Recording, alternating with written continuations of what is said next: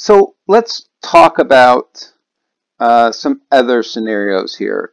What about like groups of content? What if you want to understand like different groups of content on your site? You've got things ordered in subdirectories, or maybe you've got content in other places. So I want to look at this content drill down report. The content drill down report actually is a report that does exactly what it says. So you come from your homepage on the site, let's say, and then you have different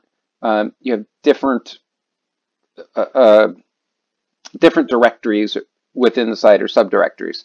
So if we start at store or some of the other pages on the site, we can actually drill down and see what the value is.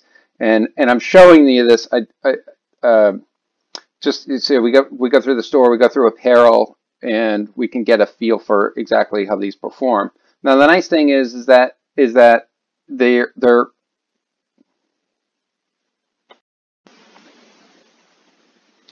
the nice thing about this content drill down report is it does kind of group your content for you